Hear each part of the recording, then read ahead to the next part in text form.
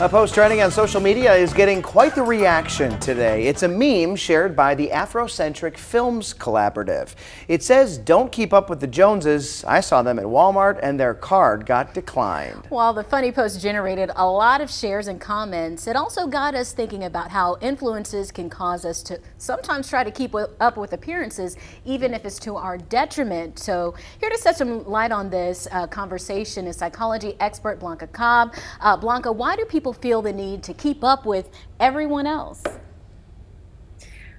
In the traditional sense, money means success. So the more that you have, the more you perceive that people are going to look up to you. Like it's a symbol that you're doing well. But all these and the social media posts, it makes it appear like you're on top of the world. But here's the deal though, that's a short-lasting boost to your self-esteem. What would you say is a drawback to keeping up with the Joneses? That bar never stops going up. Why? Because somebody else is going to do more, make more, achieve more, and have more. And then you keep putting all this pressure on yourself. And it's like this rat race that you just can't get off that hamster wheel, as the saying goes, right? Because you keep trying to keep up. You still have this pretense of how you're doing. Instead, you have to own your own definition of success. What is it that's going to make you happy? And keep this in mind too. There's some people who really don't care how much money you have or what your status is. They want to know you as a person. That's more defining than money. That's a really good point. So what should you do instead?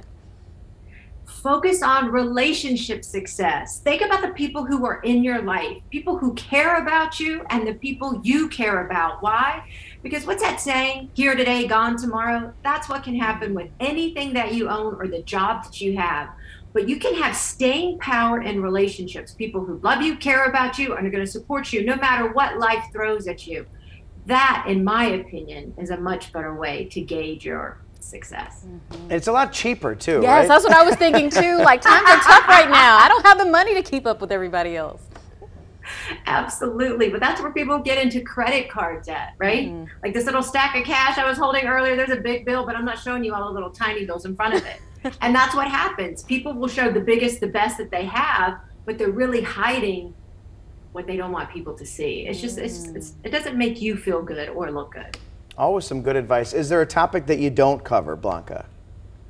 No, actually not. Perfect. All right. Well, until next time, thank you again for your great advice. I appreciate it. You can continue the conversation with Blanca on her Facebook page. Just search Blanca Cobb, Body Language Expert.